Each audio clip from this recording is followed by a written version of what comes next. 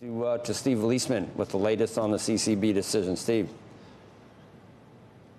Joe, the European Central Bank joining the 75 Club, raising interest rates on both its major facilities, the deposit facility and the benchmark refinancing rate, by 75 basis points. So it goes on the deposit facility from 0 to 75 basis points.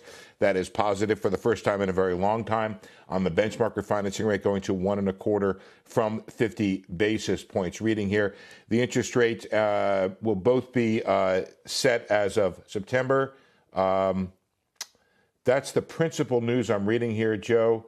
It is joined Canada yesterday, and of course the U.S. Federal Reserve Bank going by 75 basis points twice here. So we will see at the press conference coming up at 8:45 the extent to which Christine Lagarde, the ECB bank president, addresses the issue of some of the differences in interest rates across the European central bank spectrum, how the ECB is processing the potential cutoff of gas, or the actual cutoff of Russian natural gas, and the inflationary impact of that. Plus another issue that I've been watching and trying to report on, Joe, which is what happens if European governments end up doing pretty massive subsidies to the public about the issue of these to subsidize the natural gas price increase and the inflationary or potential inflationary impacts of that. So 75 basis points for the first time, I think since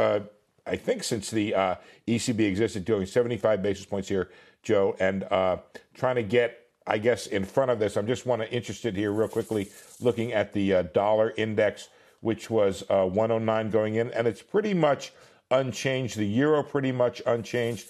Looking at U.S. rates here, 323, actually a touch lower here on the U.S. Interest rate complex there. And stocks, let's see, futures kind of unchanged too, Joe. So this looks to have been fairly well priced in. Looking at the market, it was somewhat divided futures market. I think a 70% probability of this 75 basis point hike, and then Christine Lagarde and the ECB delivering on that.